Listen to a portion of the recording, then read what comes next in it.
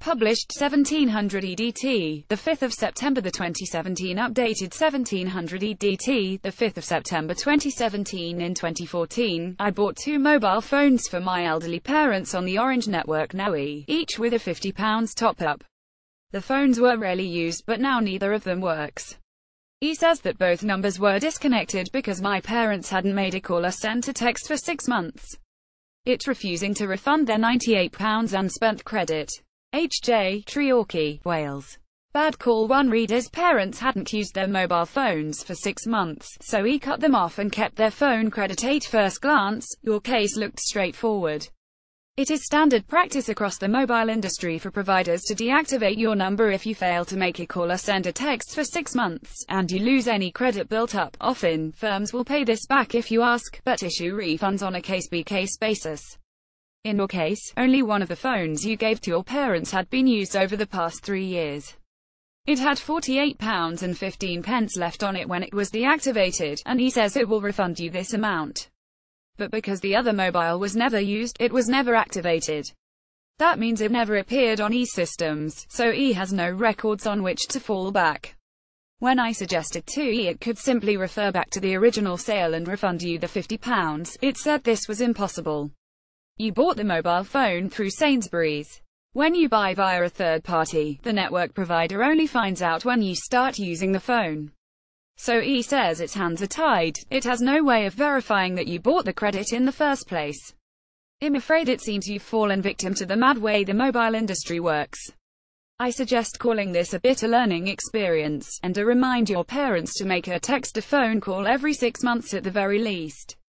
Every week, Money Mail receives hundreds of your letters and emails about our stories. Here are some from our article last week about how British authorities have asked the consumer watchdog in Spain to launch an investigation into car hire rip-offs after Money Mail submitted reams of evidence. I always use a local firm on holiday.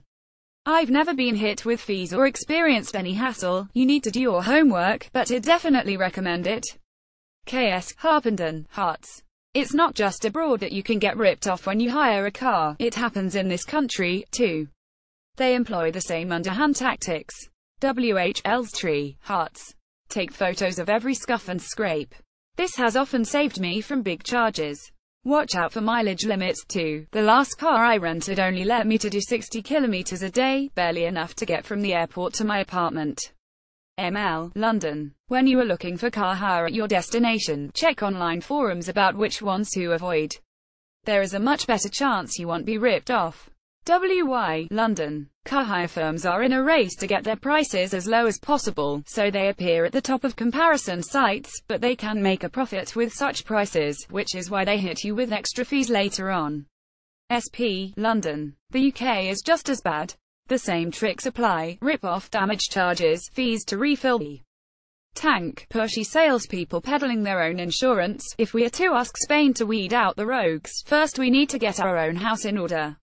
PM, Manchester. Will the Spanish regulator do anything? Even if it does, it will take months, even years, before any action is taken. PR, London. I have just returned from a disastrous holiday to Turkey with my fiancé, 8-year-old daughter and his parents. When we boarded the EasyJet flight, I put a folder of passports and visas in the overhead compartment above our seats. But on landing, they disappeared. When I climbed onto the seat opposite to look for them, I fell and injured myself. The cabin crew called for medics, who took me off the plane to see if I needed stitches in my lip.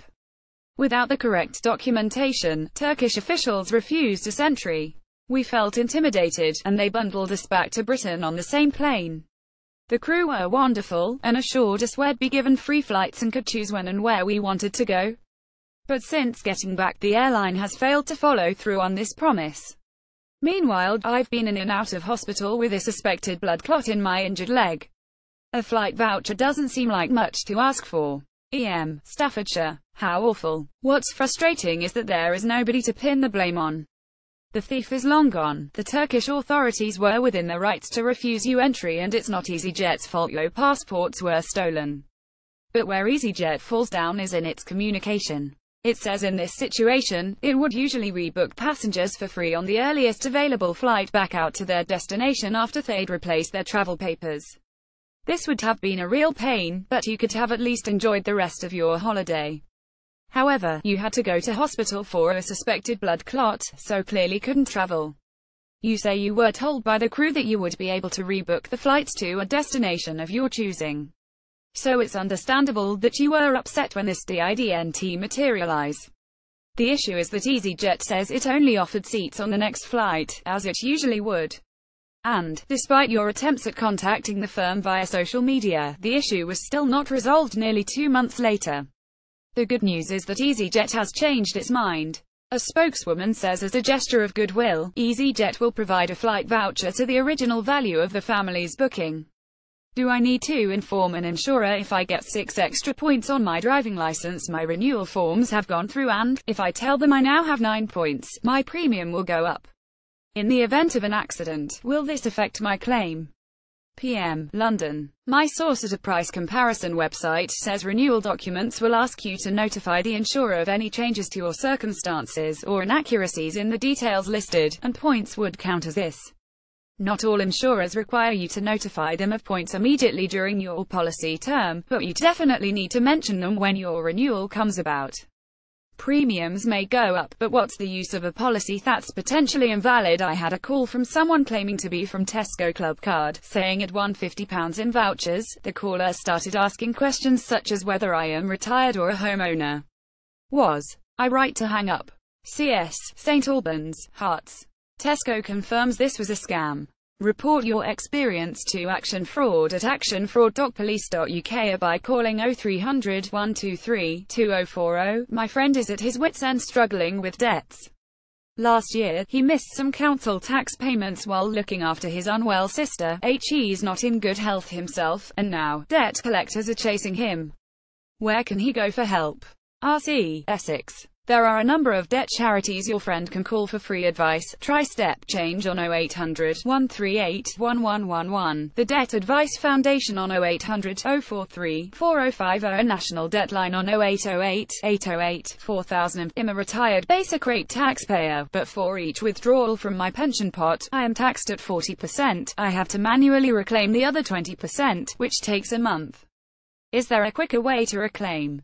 ND, via email.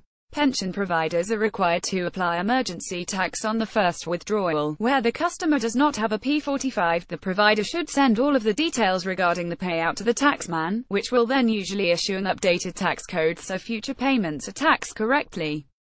Contact HMRC to ask why you are being taxed at a higher rate. I earn a small income from my savings on top of my pension. I'm confused about whether I need to pay tax on this during 201,718. There are savings allowances, but I'm unclear how they work. Can you help? LP, via email. It's complicated. First, you don't have to pay any tax on the first £11,500 of your income, thanks to the tax-free personal allowance. Then there are 2 rules that can also reduce your tax bill on savings income.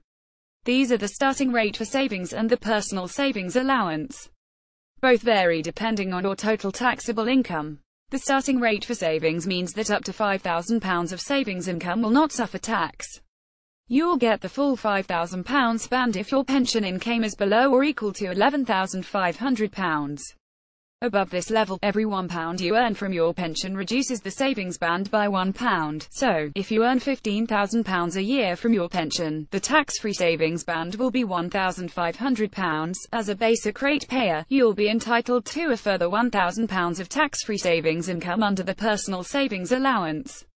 Therefore, for £201,718, you could receive up to £11,500 pension income, plus a further £5,000 savings income in the starting rate band that would not be taxed, plus a further £1,000 under the personal savings allowance. And, of course, you don't have to pay tax on interest from savings held in ISAs.